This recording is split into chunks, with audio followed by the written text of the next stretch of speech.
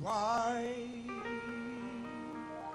I'm Kenton, and I am a recording artist, an entertainer, a preacher, motivational speaker, writer, producer, radio talk show host, HIV and AIDS advocate, as well as activist.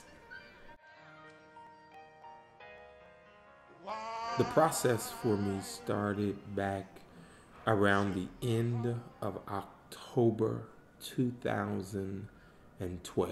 I was down in Lithonia, Georgia, conducting a revival. And on that Friday, I was sitting at a restaurant table having lunch, and all of a sudden I just started sweating and feeling like I'm getting sick, feel like I'm coming down with the flu. Went back to my hotel room, continued to not feel well. On that Saturday, I was feeling so bad I was running fevers. That night, I had to be making my way from Lithonia, Georgia to Columbia, South Carolina, where I had to sing and preach the next day.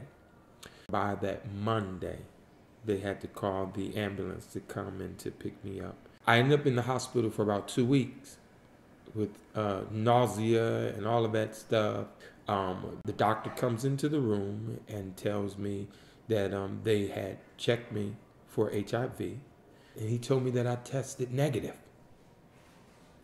And after being in the hospital and they never really found out what was wrong with me, I continued on going through nausea, night sweats, fevers, 102, 103, 104 every night during the day and everything for months. I went back to the hospital at the end of December because I was still going through the nausea, didn't want to eat, nothing, and just everything made me sick.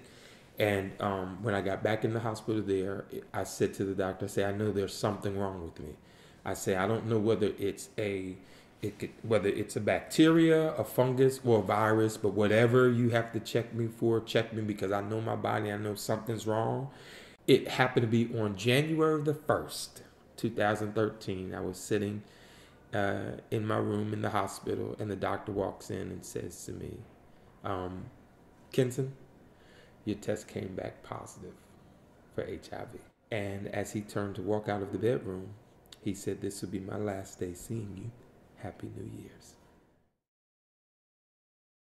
I actually was a patient at Johns Hopkins, and they have different surveys where they come in and you can volunteer to do different interviews. There was someone that came in to do an interview that I volunteered for. While we were talking, he said, have you ever heard about JACQUES?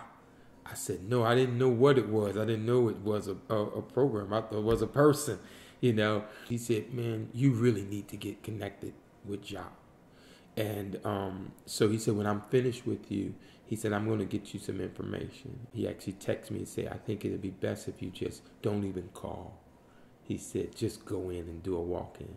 That particular day, when I came in, I didn't know really all about what they were about, but I knew that it was a place that I could go and get connected to care. And I knew that their model was a journey to wellness.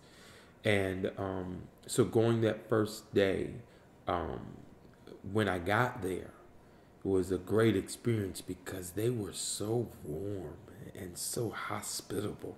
You know, it was almost like I had come home, you know, and family was there welcoming me. And so it really was a very warm experience for me. And I became very comfortable with that, and having the experience of others who are HIV positive to share their stories. It became inspiring. It inspired me all the more to know that I'm on the right road and I'm moving in the right direction. And it has been one of the greatest experiences of my life. Because it's a program that predominantly deals with people who have alcohol and substance abuse backgrounds, I ended up being made to go to NA and AA meetings And by me being made to go there, those actually helped me to grow. They gave me accountability.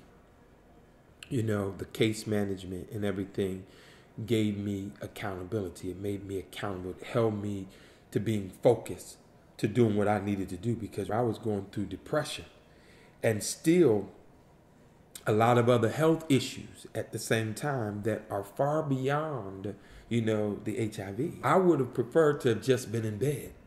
But because I was in this program, I was almost forced to move beyond what I was going through and feeling physically and get the stuff done that I had to get done. Having to apply for food stamps and cash assistance because I was broke. I didn't have any money. I wasn't working. I didn't have any insurance. And they helped to kind of get me started on a treatment plan and moving forward and staying focused towards my goal. After living in a transitional home and becoming the manager of one of the houses here at New Vision House of Hope, I have a dream and when I aspire to actually open my own transitional house. And particularly, I want to house HIV positive young adults. I see myself opening a number of different houses, not just here in Baltimore City, but in some other cities around the country, particularly maybe back in my hometown of Paterson, New Jersey, and maybe back in Harlem. My family, disclosure to my family. I think they were the most important piece for me and always have been. So when I found out that I was positive, I told my oldest sister first, and then I called her maybe a few weeks later, and I said I really need to tell the family because I not only want them to know, but I really believe I'm going to have to go public about my status, and I would rather them hear it from me than to find out from somewhere else. I wanted to empower my family. That afternoon, she said, I have a free conference line, and I set up a conference call for tonight for all of your brothers and sisters. They called in that night, and I told them. And they were, overwhelmingly embracing. It wasn't easy telling them, but I knew I had to. And their responses were, well, we love you still. I didn't deal with the stigma from them that a lot of people deal with their family. So I say kudos to my family. Yeah. Finding out that I was HIV positive, for me, was like a bend in the road. And I remember this quote, it's an unknown person. I don't know who actually came up with it, but the quote says that a bend in the road is not the end of the road unless you fail to make the turn. And so for me, I'm determined, not to fail to make that turn. And I've been making the turn and moving forward and not letting that bend in the road be the end of the road. Yeah. Going into City Uprising, I didn't exactly know what to expect. I actually served as a greeter, greeting people as they came in at the door. And then later on in the day, I actually transitioned from being a greeter to being a prayer. So people that literally wanted prayer, they would call me to actually pray for them. And after getting into City Uprising and doing it, the experience was awesome. It has just validated all the more what my purpose is and that my journey has begun. I'm going to continue moving forward. And I must say that volunteering not only helps other people, but it helps me too. It gives me increased value and self-worth. We've talked about the whole mental health aspect of this, and there is no way that you can find out that you're HIV positive and not deal with some mental health situations. There's a lot of emotional stuff that you begin to consider. Number one, as a preacher, if I ever start pastoring again, will people be okay with having a pastor that they know is HIV positive?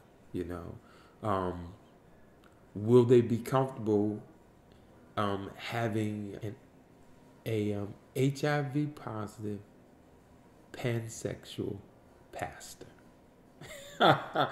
There's so much more to me than me being HIV positive, but I am an HIV positive pansexual pastor. My whole thing is I don't really like labels, but if a person needs a label, I'm not going to answer to what people call me. I'm going to give them the label that I'm most comfortable with, and that's what I'm most comfortable with. Look it up.